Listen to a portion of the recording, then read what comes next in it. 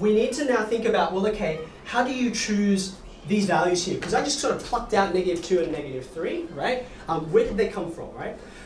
There are two main principles that you want to do, and these are actually worth writing down. So maybe you want to put like an arrow out of this box, okay? And I would say principles for choosing values to test, really.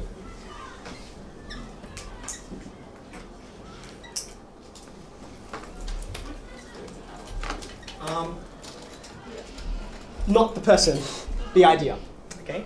So you do have to choose these values, okay? And you can choose poorly. So let me try and explain. There are two main values, okay? The first one is the easy one, and the second one is the one that causes us problems, okay? The first principle is choose values that are going to be easy for you. Pick easy values. Now, what is an easy value? What? Easy values are whole numbers. Zero. Easy values are 0, right? Things that when you are going to evaluate them, they are simple. When we get to trig functions, right? Whole numbers, probably not so useful. Multiples of pi or nice fractions of pi, they will do things for you, right? Or like 30, 45, exact values, you know what I mean? So you want to pick values that make the evaluation of this number, because you need a number, you want to pick them so they're easy. Okay, so that's the first thing. -2 and -3, they fall into that category. Okay. However, secondly, you have to pick them nearby. Now, I'm deliberately using a word that is non-technical because there's no, like, we're doing mathematics so that it works, not so that it follows arbitrary rules. Okay, and the word nearby is exactly right. In fact, sometimes this box is called a neighborhood test because, like, just tell me what's happening in the hood. It's not my name, okay? Now, what we want to know is this. This is the kind of picture we're trying to get. Now, when you have a look at, say, this one, right? This is, in fact, what we had over there, okay? What we have here, it sort of doesn't matter how far you go this direction. It's always going to be negative on the left, and it's always going to be positive on the right. Does that make sense?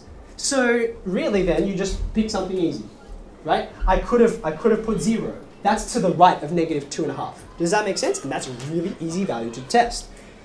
However, here is why you need to pick nearby. These situations here, I mean, they're the ones I drew to make it all nice and easy for you, are the simplest that things get.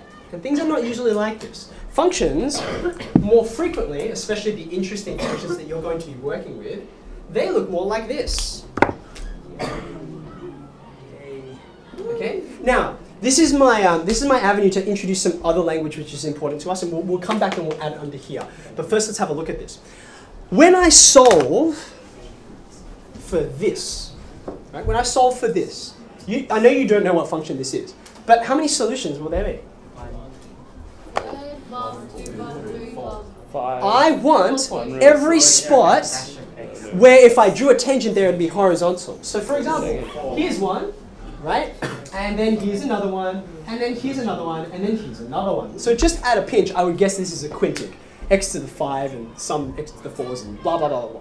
Okay? So there will be 4 solutions to this. Okay? Now let's just really quickly imagine, if I'm looking at this one, okay, and I want to determine its nature, right? Now, just supposing if the x value was something like x equals 1 at that spot, okay, you can clearly see if I go too far to the right, my signs, which at the moment, go back to green for gradient, are negative, negative, negative, 0, positive, positive, positive, positive.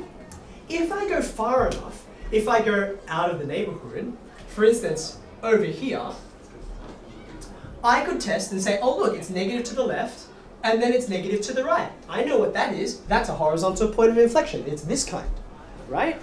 Or alternatively, if I tested too far to the left, I could say, hey look, over here on the left of my stationary point, it's positive.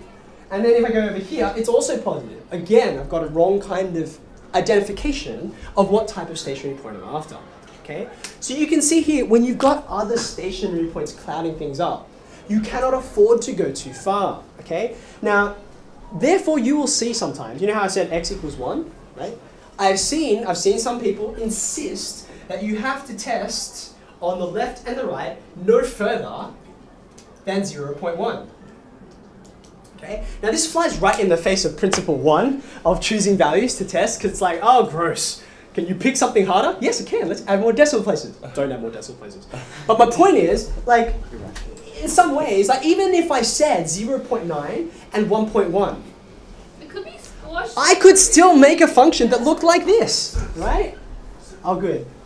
That looked like this, right? And it doesn't matter if you went 0.1 off, you're still too far away. Being that any function can be designed such that no matter how close in you get, right, you could still, oops, go past another stationary point. That's really the problem with these points over here. Do you see that? If this is the point you're interested in testing, if I go here, the reason it's a problem is because I passed this stationary point. Or the reason that's a problem is because I passed this stationary point. You can make that arbitrarily small, okay? So there's no hard and fast definition for this, okay? I know based on the fact that this is a quadratic, -2 and -3 are fine, okay?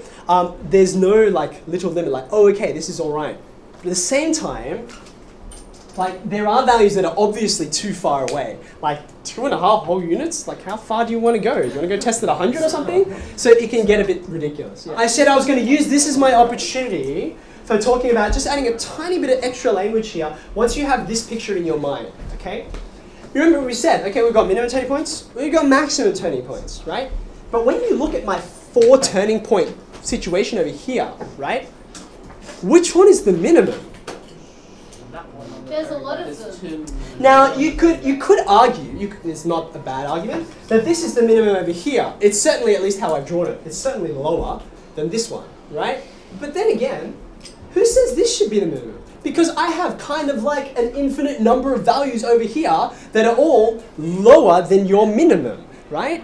So therefore, calling either of those minima, by the way, that's the plural, is kind of a bit of a hack, right? Like there's actually plenty of values outside of here which we're also interested in. So to catch this language, to catch it and sort of explain the fact that it is still a point I'm interested in, right? You can come back over here, right?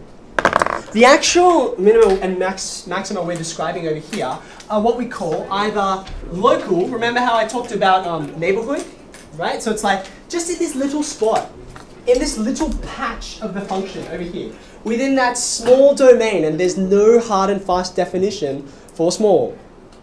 In the neighborhood, this is the minimum. Like this is the lowest you can get, like right there, okay?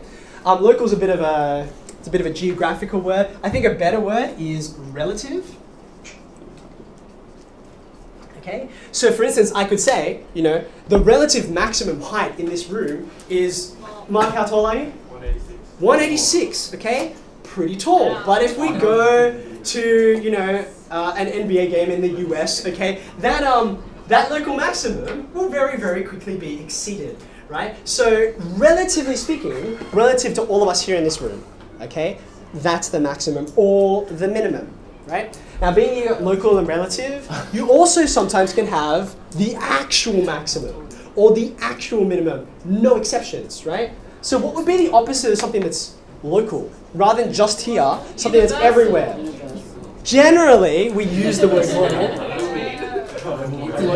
Right? Global. But what if you are rural? Then rural is local. That's, anyway, okay. We're starting to run out. And opposite of relative? Absolute. Oh, I'm just killing it. Having a good day, okay? So we might have, for instance, just these guys. These guys are the relative minimum and the relative maxima. But then if we restrict the domain, we could get a global or an absolute, okay?